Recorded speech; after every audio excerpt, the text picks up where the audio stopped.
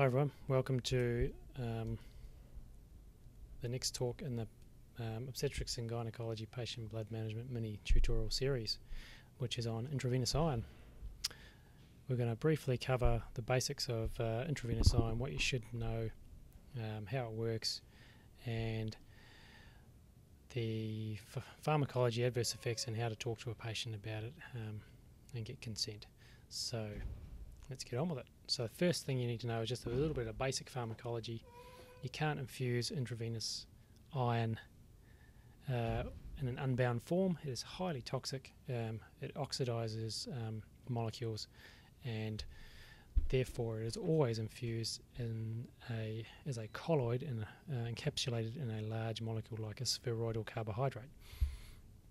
This is the same way that the human body manages iron as well. As you know, ferritin and transferrin are large protein molecules which encapsulate the iron to prevent it from causing any damage. Many of the pharmacological variations that you find with these different intravenous iron preparations are due to the differences in the properties of this encapsulating molecule, of the carbohydrate. Very basically, there's a wide range of different preparations around the world. There's only a few in Australia, and we'll go over those in a second.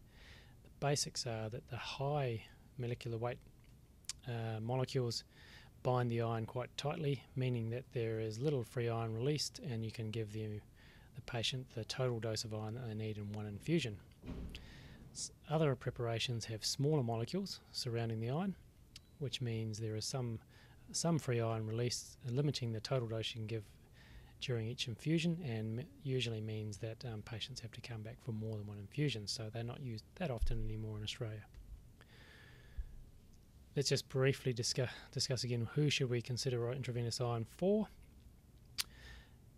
The huge majority of them fall into these two categories. One, where you need a rapid effect, so oral iron will work in some patients, but usually takes a couple of months to fully replete everything, or even longer. So if need an effect quicker than that, then intravenous iron will do things a bit quicker, usually a couple of weeks. Some patients obviously cannot tolerate oral iron due to side effects. They may have a psychosocial situation where compliance over a long period of time is unlikely to be accomplished. So those patients may benefit from intravenous iron, and certainly patients who have a high hepcidin state or an inflammatory condition, the iron that is taken orally is sometimes not transferred into the body. Please refer back to the iron physiology talk where we go over hepcidin and ferroportin and explain this. So basically, higher levels of hepcidin decrease the amount of ferroportin, which means that the iron from the gut is not transported across into the body, and so it's not absorbed. These are patients with inflammatory conditions, post-surgery, cancer, renal impairment, etc. Alright, formulations in Australia. There are 3 available, although only 2 that are commonly used. The most commonly used, and the one that's been around the longest, is iron polymaltose. When it was first introduced in the 60s, it was primarily given intramuscularly, and that's why they come as small 100 milligram ampules, which makes it a bit of a pain to draw up the 1,000 to 1,500 milligrams when you give it as an infusion. Traditionally it was given over 5 hours, but much more common nowadays in most units or hospitals and institutions around Australia to be given over 60 to 90 minutes. And we did a study in 100 gynaecology patients where it was given in theatre over 15 minutes, showing there was no real problem giving it over that period of time, similar to the same sort of speed in which carboxymaltose is given. The main advantage is that it is fairly well tolerated with very low incidence of side effects, and it's very cheap, approximately $40 for 1,000 milligrams in most hospitals. Iron carboxymaltose, a similar preparation in that it is a large molecule and you can give pretty close to a total dose infusion of about 1,000 milligrams. It's been around for about 5 or 6 years now in Australia, although longer in parts of Europe. It is licensed to be given over 15 to 30 minutes to people who come and sit in the outpatient infusion clinics, and that is the reason why it is used for the majority of those patients in most units. It is approximately $300 for 1,000 milligrams, so about 10 times more expensive, although with PBS funding from the federal government, that makes that much less of an issue nowadays. Finally, just mentioning iron sucrose, which is a very studied preparation, which has been around a long time, is thought to be incredibly safe. Unfortunately, you can only give smaller doses, so most people need recurrent doses, sometimes up to 3 to 6 infusions, so it's not used very often anymore. But was the traditional one used when they had a known allergy to polymaltose. All right, adverse effects and toxicity. So talk about mainly the infusion reactions. There are some delayed reactions, which I'll talk about later. So the things that people worry about, obviously, when they're discussing intravenous iron and consenting a patient to it, is anaphylaxis. So what is the real incidence of a serious life-threatening anaphylactic reaction? There's a little bit of an association in people's minds of anaphylaxis with intravenous iron, and most of that is because of the old preparation, which is no longer available in Australasia, of iron dextran, which did have a high incidence of anaphylaxis. The modern ones, which I've just described to you now, are thought to be very safe in this respect, and although they're not, the risk of hypersensitivity reaction is not zero, it is very low.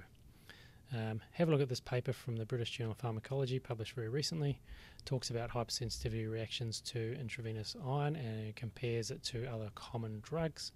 You'll see that the high-risk drugs, and this is classified as where the risk of a serious reaction is 1 to 10%, includes something like penicillin, which is administered quite liberally in labour ward in many places, and some other immunoglobulin treatments, whereas the intravenous iron preparations that are used around the world now are thought to fall into the low or very low category, and these are so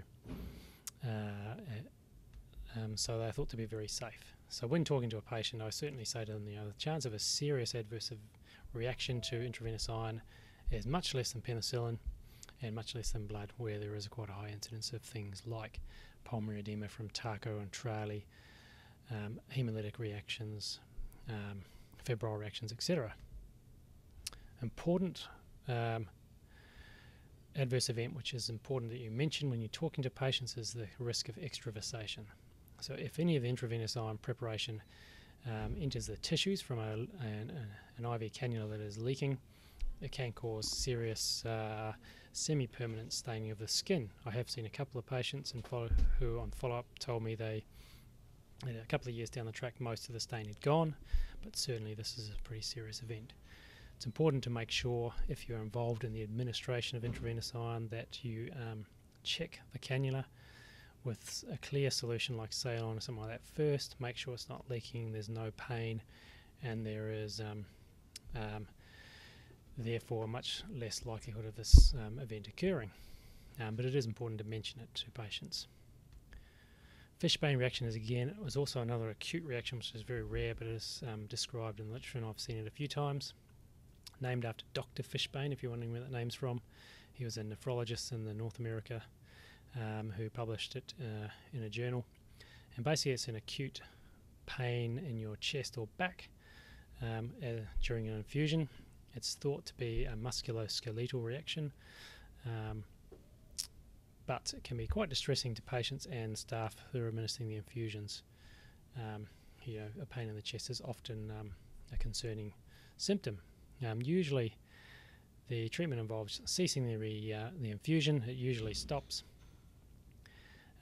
It's not a complete contraindication to continuing the infusion, because a few times we have continued it afterwards and it hasn't recurred. But you should certainly think twice about that and evaluate the necessity for them to have the intravenous iron. It's not thought to be a hypersensitivity type reaction, so it's unclear exactly what the mechanism is though. Common adverse effects. So these can occur during the infusion, but often for the next couple of days after an infusion, so it's important to let people know that these can occur. Patients can just feel generally a bit flu-like. They have myalgia, feel maybe a bit of nausea, a bit of headache, metallic taste, rash. All of these things can occur. Most of the time it's pretty mild in response to sort of rest and a bit of Panadol, that sort of thing. There might be some evidence that corticosteroids ameliorate this a little somewhat, so although that hasn't been well studied. Now this is important. Cautions and contraindications. So there is theoretical and probably some actual evidence that iron, and certainly intravenous iron, can support the growth of bacteria, both in vitro and in vivo. So it is sensible to avoid giving intravenous iron infusion to someone who has a active bacterial infection. And if they do need the intravenous iron because they can't tolerate, for example, oral iron, it'd be more sensible to schedule that at a later date when the concerns regarding the infection have resolved. It's not an absolute contraindication, obviously, but there may be some life-threatening situations where people who refuse blood products, for example, might be the benefit outweighs the risk. But I think in general you should always avoid it. Definitely, first trimester of pregnancy, like most medications, you should try and avoid. Asthma, this is a caution. Many asthmatics who don't have, strong history of drug reactions and are nice and stable have had intravenous iron. Doesn't seem to be any problems, and there's a bit of literature on that. But all these other things that are listed here are listed on the cautions in the drug insert. And you should be careful about using it in people with active autoimmune disease, active inflammatory renal and liver disease. All of these are cautions. In fact, most people with chronic renal impairment get intravenous iron as part of their erythropoietin therapy. Acute blood loss. Just want to briefly mention this. I'm not going to go into great detail, but there are about 11 studies now looking at the use of intravenous iron for the treatment of postpartum anemia. And many of them used blood loss as their inclusion criteria, including this really recent one published this year. Have a read of it. They showed that there was a superior patient-centered outcomes, including fatigue and laboratory parameters, which are not the primary outcome. And so just remember, cast your mind back to the physiology talk, that most of the iron in your body is in your blood. If you lose a large volume of blood during childbirth, then you have an acute iron loss. So that's the theory behind that, and that's the reason why this has been studied in that population. Final slide. This is just to pique your interest, but intravenous iron is used for a range of other things, including heart failure. There's some evidence that it improves myocardial function, and it's used in functional iron deficiency, where in particular patients who are on erythropoietin. All right. I hope you found that useful. Gives you a good mental model about how to frame when intravenous iron should be used, how you should discuss it when consenting a patient. Next up, we're going to talk about intrapartum and intraoperative strategies to minimise blood loss. Hopefully you'll find that useful as well. So thanks for listening, and see you again next time. Okay.